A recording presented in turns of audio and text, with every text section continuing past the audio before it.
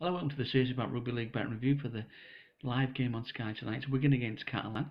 There's three games tonight. To be honest with you, I think I'd probably rather gone for the St Helens against Huddersfield game. Two teams were in the top four last year, but like I say, Leeds were on last night and Wigan tonight. I think Sky like to get the two grand finalists in early, so that's where we're left with it. It should be quite a tight game again. Very tight last night. Good game, and actually got the man of the match, 12-1 Kurt Gilly. I hope you were on that.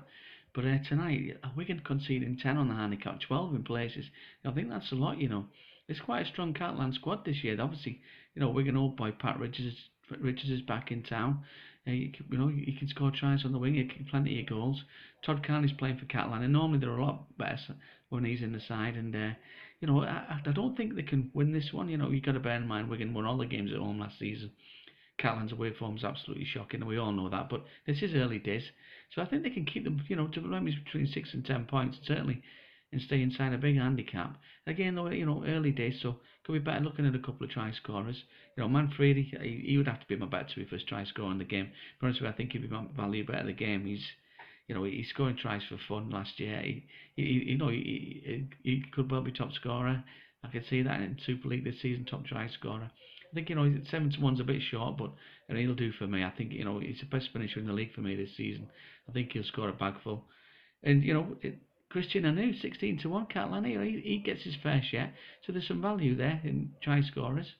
As for man of the match, I think this could be all about John Bateman. I think we were saying last night, it's not just about who the best player on the pitch is in these man of the match bets. It's who the Sky team think are the best best player on the pitch. And last season, they went for Bateman awful lot in a lot of tight games, a lot of good forward battles. I think this could be the same. So I think at about 12-14-1, Bateman's a big price, and he'd definitely be a good choice for man of the match. And if Catalan win, well, Khan is 8-1, and the 3-1 to win the game. So that's nearly even money.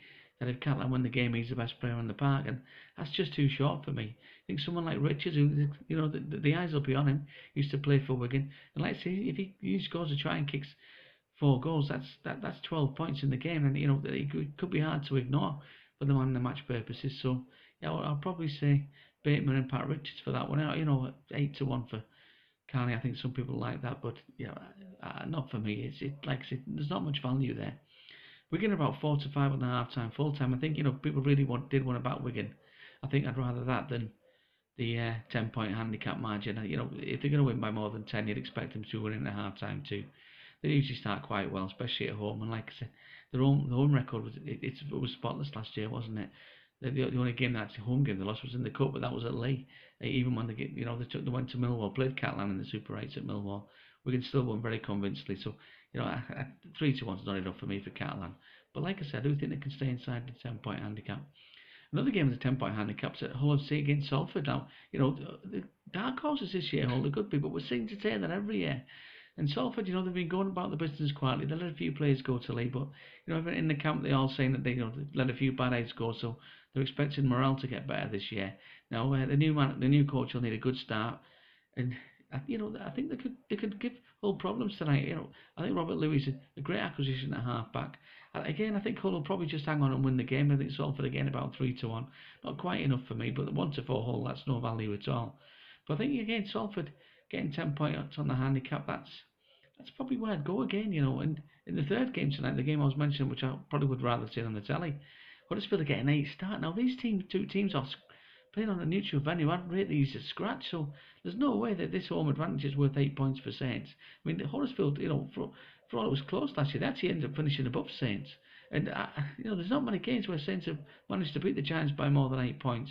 So I definitely think that they can stay well inside that. And I have to be honest, the 5-2 for Huddersfield to win the game is very tempting too. But I think they will miss Robinson and Craig Hubie. So that probably just puts you. And like I say again, it is early days, but it might, it's a small stakes bet in the first week of the season. Could be, Trevor on the 3 outsiders. It could be, Catalan +10, Salford +10, and +8 for Huddersfield. It could be a nice little treble that. But I'm not, you just don't know this time. It is early days. So you don't want to be getting behind with the bookie. So we mentioned that yesterday. It's a long season. You don't want to be doing your dough in the first couple of weeks of the season. These games are best just watched. Small bets just for a bit of interest. That's fair enough. But if to good returns, that's what we're about here. But like I said, I do fancy Catalan on the handicap, and in the 3 games tonight, I fancy the outsiders and all three on the handicap. That could be the way to go. We'll be back with a Sunday treble. I'll see you later. Ta-ra.